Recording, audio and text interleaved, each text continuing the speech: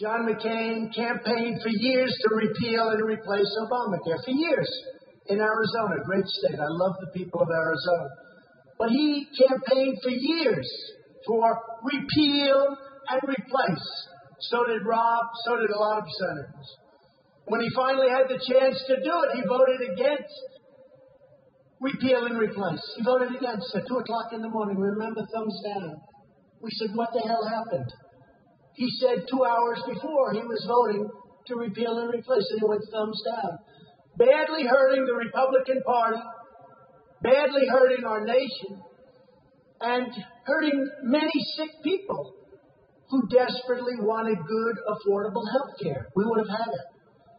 This would have saved our country over $1 trillion in entitlements, and we would have ended up making a great health care plan, frankly, with the Democrats, because they would have had no choice.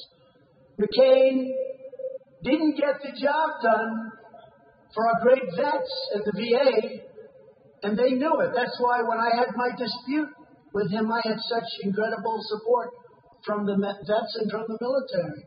The vets were on my side because I got the job done. I got choice, and I got accountability. Accountability meaning somebody mistreats our vets. For 45 years they were trying. They mistreat our vets.